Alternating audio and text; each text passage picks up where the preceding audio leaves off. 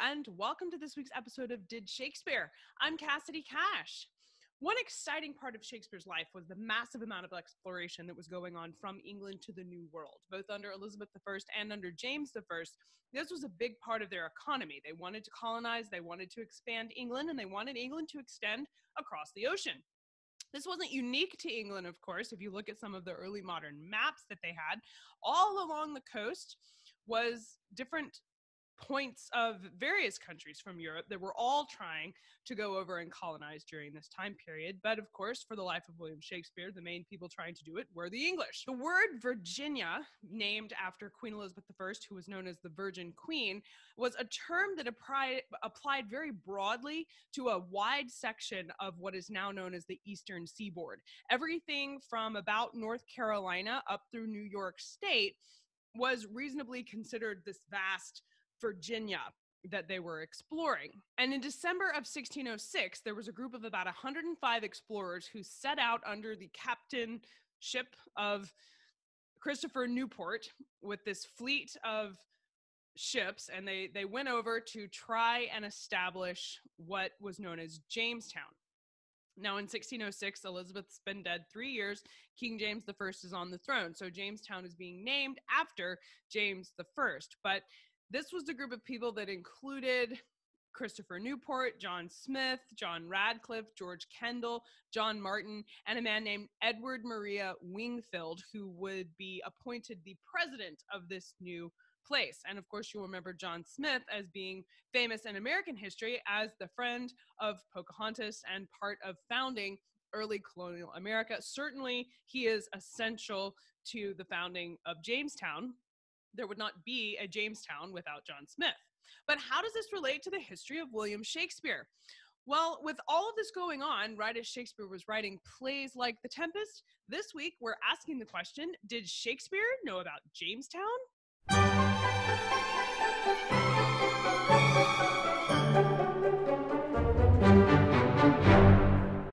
What I want to share with you is just how essential it was to the life of William Shakespeare to understand exploration and things like the establishment of Jamestown that was going on in his life. This was massive. So the short answer is yes, William Shakespeare knew about Jamestown, but it's hardly that simple. As we mentioned, this was big for both Elizabeth and James. So all throughout William Shakespeare's lifetime, there was a massive focus on colonization. And the explorers that were doing this, both pirates and actual legitimate explorers, the establishment of things like the Virginia Company and the East India Trading Company, all of these companies were coming to royal court to court their investors and say, will you pay for me to go over here and colonize this? I want to go and do it. I'm going to take these men, I'm going to take these supplies, but I need to be funded. Will you do that? And it was patrons of William Shakespeare, like the Earl of Southampton and the Earl of Pembroke, who were part of these investors who chose to invest in these companies. So there are direct connections with Shakespeare, even personally, not to mention it being just a huge cultural event that was going on during his life, but even personal connections to himself for this going on.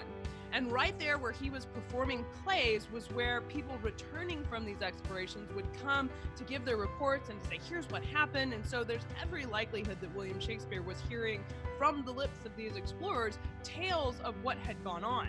But to explore today the history of Jamestown specifically, I want to take you back to 1607 when William Shakespeare was 43 years old, just before the very first recorded performance of The Tempest. When explorers from England set out to establish Jamestown, they landed in present-day Massachusetts on April 26, 1607. This is 3 days after William Shakespeare's 43rd birthday.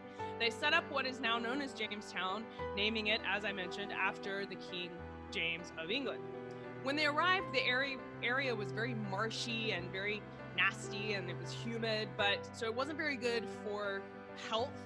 There were a lot of new diseases that were kind of breeding in that area, but they liked it because there was this little nook that goes up, if you look on the map where Jamestown is, you go up in this little inlet, and Jamestown is right there on the inlet. So the water was very deep and very accommodating to their ships, and it was also a highly defensible position. So they knew that there were Native Americans there. Some of the Native American tribes were very violent and hostile, so if they had to defend themselves, this was a good position from which to do that. Now, on June 22nd, 1607, Christopher Newport went back to England on the ship, the Susan Constant and the Godspeed. He went back to report to royal court about what was going on. Before he left, the leaders of the new colony wrote up their very optimistic reports about what was going on, and then Christopher Newport set out to take these reports back to the royal court. So when he got there, he's reporting that everything's going great and we're surviving and it's awesome.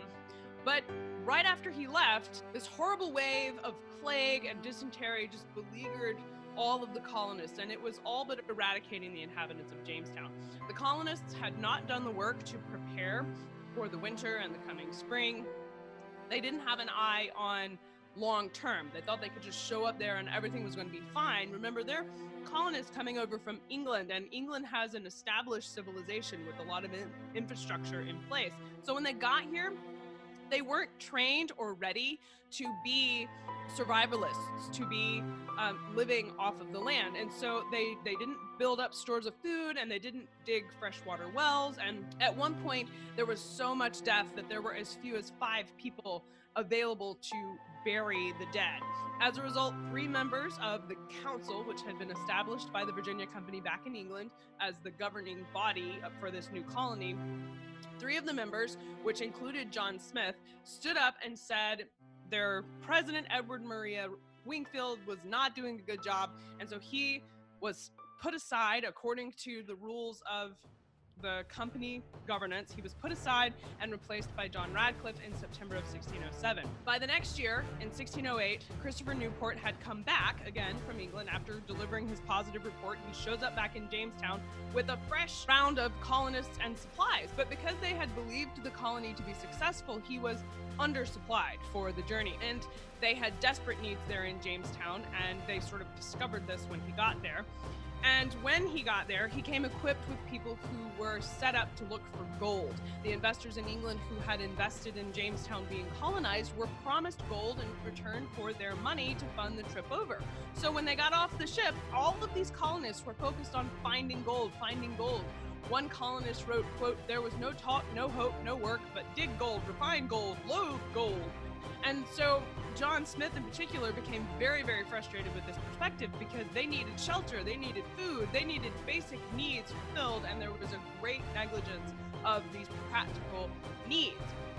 And at some point, the tide shifted in Smith's favor, where the colonists themselves started to see Smith's point of view, likely from starvation, but eventually, Smith replaced Radcliffe as the leader. It's not really clear if Radcliffe stepped down or if he was removed, but Smith became the acting president of Jamestown. When he became president, he ordered that nobody, unless they worked, they would not eat. And this was based on a verse from 1 Thessalonians in the Bible, 1 Thessalonians 3:15. John Smith put in a rule that said, "He that will not work shall not eat, except by sickness he be disabled." So unless you were too sick to work, you had to put in these practical things. And it was Smith's discipline and putting rules like this in place that allowed Jamestown to survive. No one died of starvation. There's not one record of a settler dying of starvation while John Smith was in charge, and the colony survived the winter with minimal losses. Now, while this is going on and the changing of the guard into Smith being the president in Jamestown, back in London, the Virginia Company voted to establish a new form of government for the colonists. And instead of having a president, they wanted to have a governor. So they appointed Sir Thomas Gates, and they said, "Gates, you're going to be the new governor of Jamestown." And they put him on a ship with a fleet of 9 other ships known as the Third Voyage to colonize Jamestown. And he had hundreds of new colonists with him, and they headed out on this famous third voyage to Jamestown. This trip included the ship known as the Sea Venture, upon which Thomas Gates was sailing. The fleet got caught in a hurricane, and the Sea Venture was separated from the rest of the fleet and crashed off the coast of Bermuda. They would spend several months there rebuilding. There's even a fort that survives still today on Bermuda where you can sea where they landed and what they invested in there, but they built new ships to take them on to Jamestown later.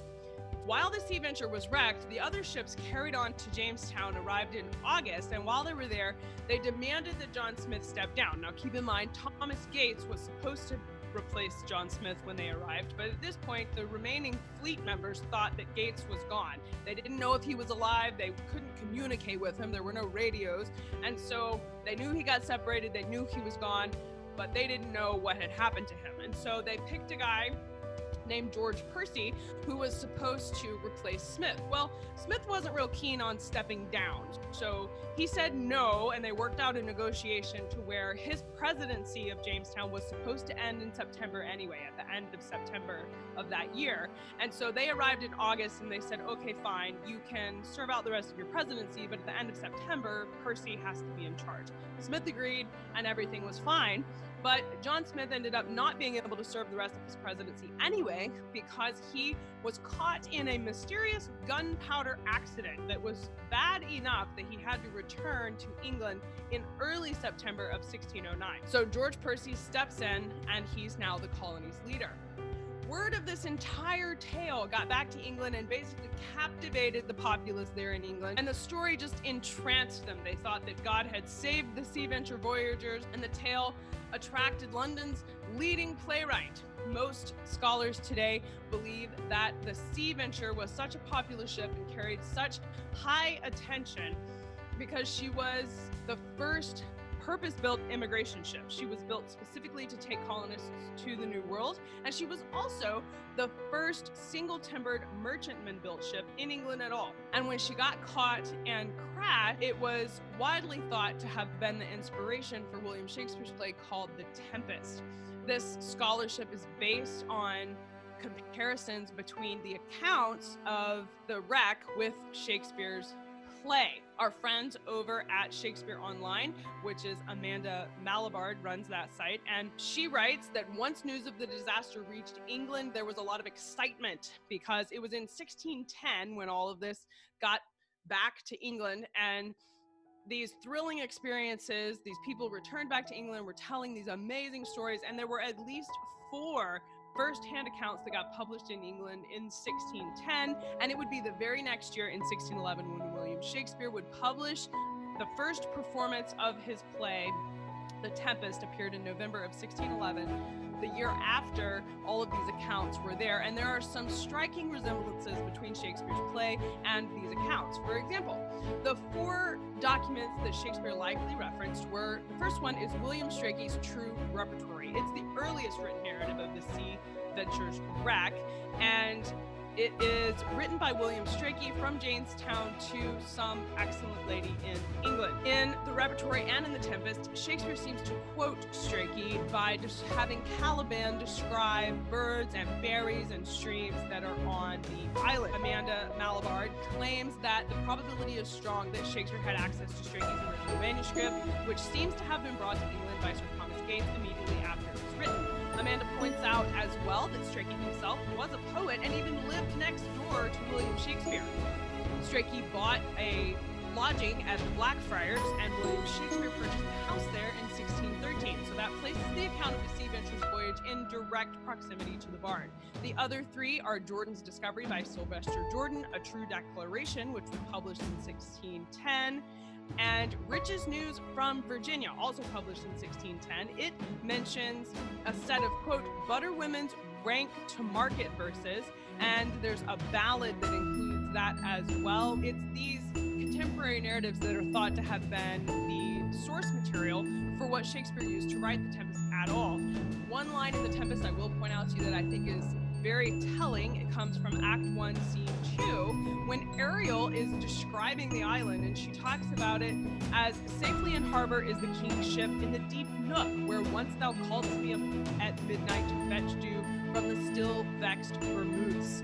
To me, this sounds a lot like Jamestown, and it sounds a lot like Bermuths. To me, seems like a reference to Bermuda. I will say Amanda Malabard comes to a different conclusion, and you can do your own scholarship about what you think, but I think the use of Bermuths suggests Bermuda, and especially the king's ship being in the deep nook sounds like Jamestown specifically to me.